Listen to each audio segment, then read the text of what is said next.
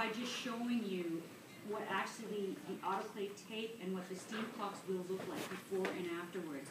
So I put a little sample on here of the autoclave tape before it goes through the autoclave, and it just really looks like a piece of masking tape. And as you saw on the video that we just watched, they don't even use very much in her clinic. They actually look like they use masking tape as well because they're trying to save this. Is probably costly. It doesn't matter as long as somewhere on your package you put a piece of this, so that as soon as you open that autoclave, you should see these diagonal lines on here. And what does that mean? It's been sterilized. I'm glad you're saying that, because don't get fooled. That does not mean it's totally sterilized. It means one thing. That it hit the right temperature? It hit the right temperature. For it to be truly sterilized, we need to know it hit the right temperature for the right amount of time, which is what our steam clocks tell us. Okay. So here's an example of one of the steam clocks before we put it in. I also do have an example of the new steam clocks that we have. So you can have a look at those, because you will likely be tested with one of these, and this just splits in half. Okay. So as you can see, in either instance, I've either got a steam clock that is just a partial purple pattern, I call it a partial flower, or I've got just a strip like this.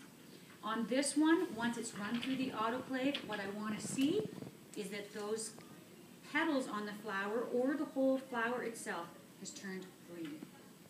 And what does that tell me?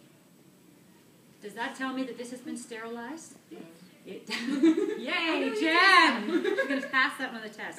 Right, so what does total sterilization mean? It hit the right temperature. There's nothing. Right temperature for the right amount of time. And just for the sake of studying, what is that? What's the temperature that it should meet? 120? 121 Celsius. For how long? 9 to 15. 9 to 15 minutes. Okay, good. Okay. So let's first talk about folding a surgical gown. So when I'm folding a surgical gown, how I like to teach students is you want to almost hold it up like you were putting the gown on yourself. This can look very similar if it's inside out, all right? So if I turn this around and I took those sleeves out, it actually looks similar because I do have a panel that's reinforced across here, okay? Now, I mean, if you look up, you know, there's no tags or anything on here that indicates the inside. So what I would suggest you do is make sure you've got it the right way up, and you know that because these ties should be on the outside. This is how we tie it onto the surgeon once they're ready to gown up, okay? So almost what I suggest to you, put it up like you're gowning yourself. Make sure you see those ties. Now I'm going to turn around because I want you to see what I'm doing. My hands are up in the sleeves, okay? So I'm going to grab at about the length of a t-shirt sleeve, and I'm going to turn that inside out. Because actually, when I fold this gown, I'm folding it inside out. Why? For those of you that have been with me and learned this already.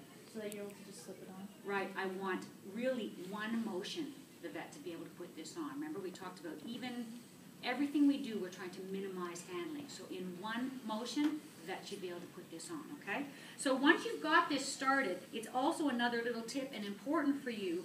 When you lay this down on the table to fold it for the rest of the way, make sure that those ties are up, okay? So I want to lay it down like this and be able to see my ties versus lay it down like this and not see them, okay? If you go this route, definitely you're not going to get this wrapped properly, okay?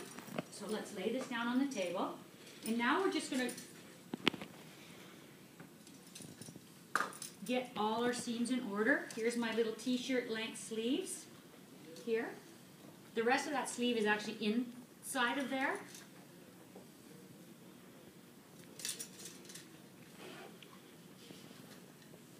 As best as you can, anything that's straying out, these little tabs here, these little ties, I mean, tuck them in.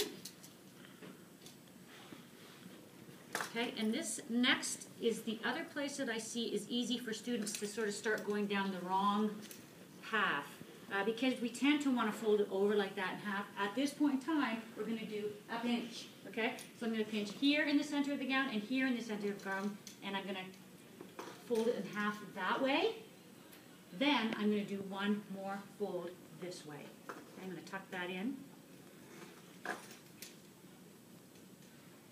Okay, so that's an accordion fold this way. Now we're going to accordion fold this way.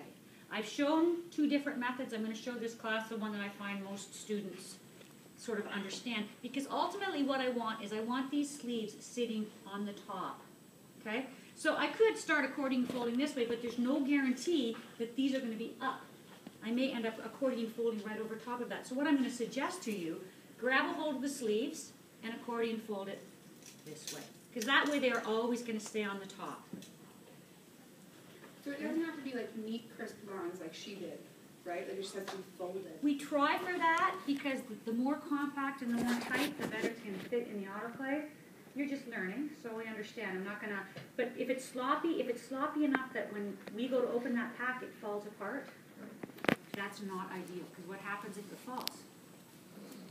It's no longer aseptic, okay? For the animal care program here, we also teach you to put a hand towel in here. So I've got an example of a hand towel. We have them in blue and green. They look like this, about the size of a tea towel. And we're just going to do an accordion fold with these. And it's as simple as just accordion folding this way and accordion folding this way. And when you accordion fold, just maybe keep in mind, keep that thumb on top as you go. My thumb is always on top.